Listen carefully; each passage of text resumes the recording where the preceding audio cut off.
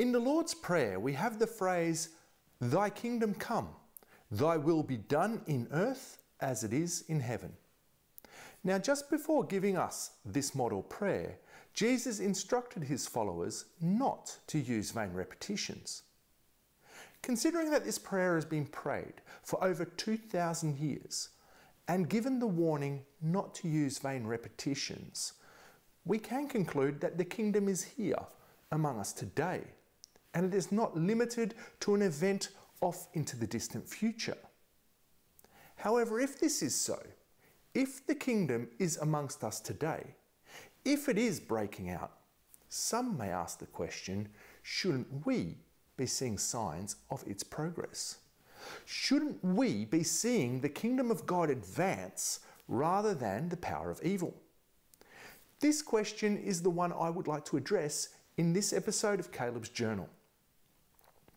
As humans, we like to have answers to our questions. Yet as we ask our question, shouldn't we be seeing progress, we're also revealing our human weakness. By asking this question, we are implying that we, as man, set the standard.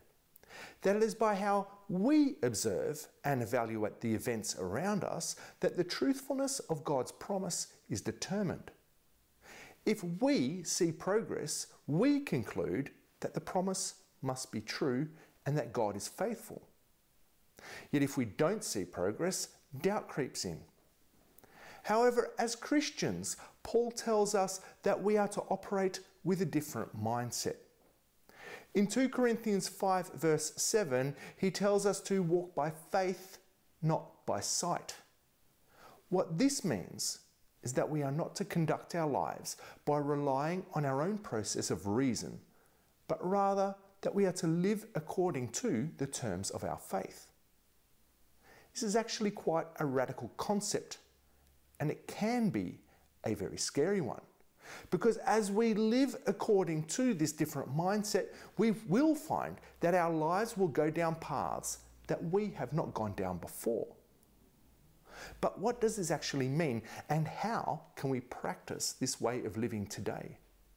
Let's take a big step back in history to a blueprint that shows us how we can put this mindset into practice today.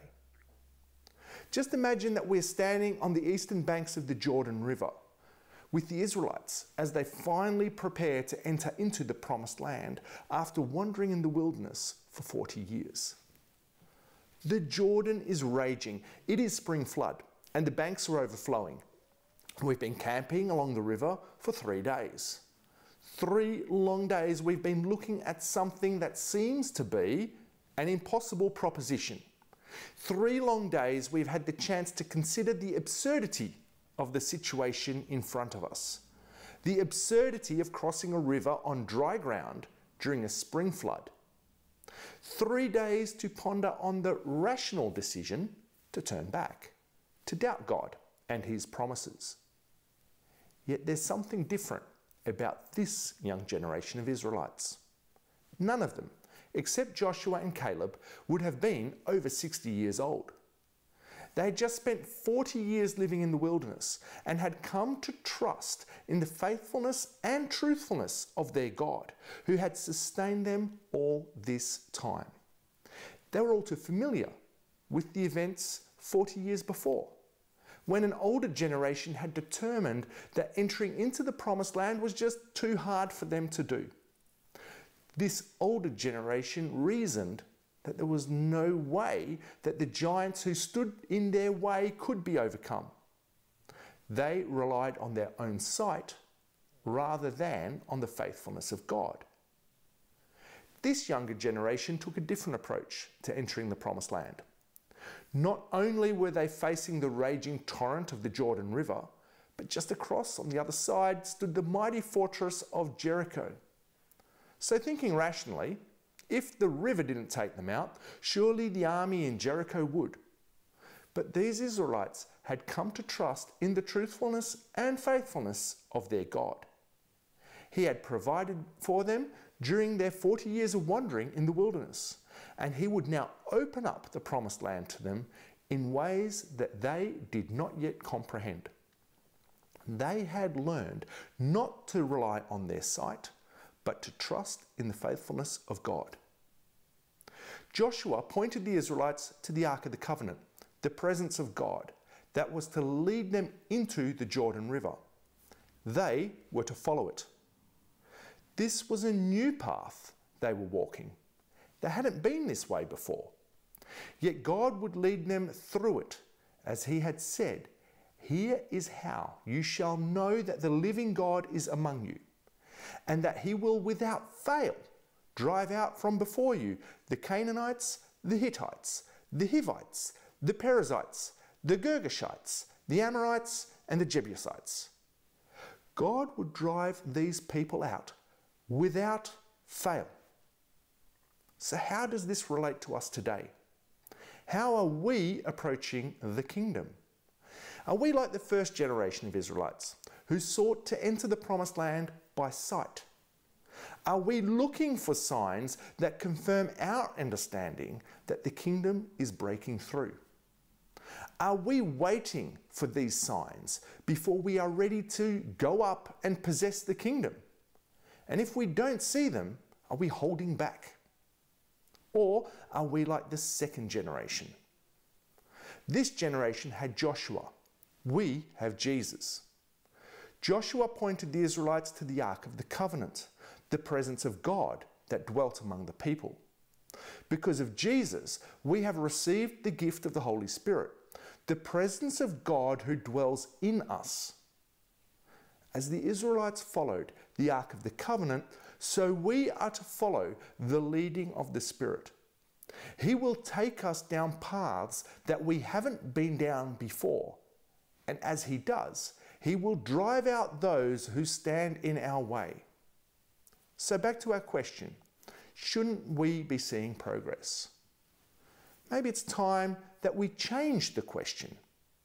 Maybe it's time that we don't concern ourselves too much with being able to see the visible signs of the manifestation of the kingdom, but rather concern ourselves more with finding out how we can practically live out a life of faith. How do I conduct my life in such a way that I am demonstrating that I place my trust in the faithfulness of God, and that by doing so, I am fully engaged in the kingdom?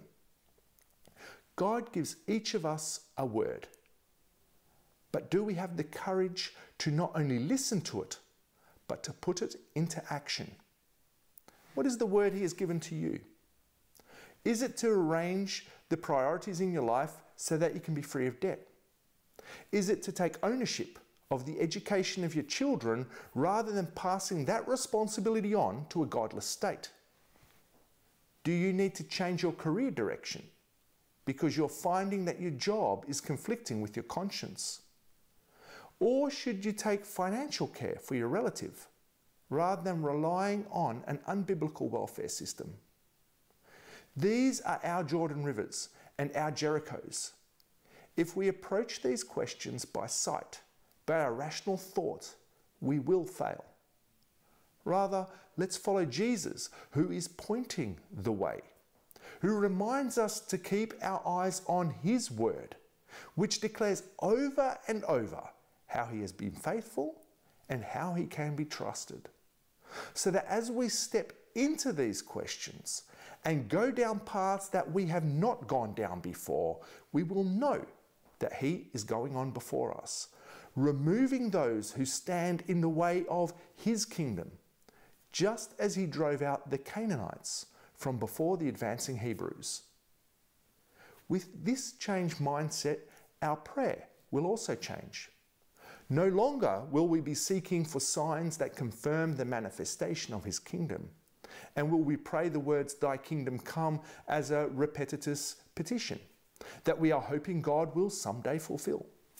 Rather, we will pray these words as a triumphant declaration of an experienced reality, as the truthfulness of God's kingdom's promises are manifested in our lives.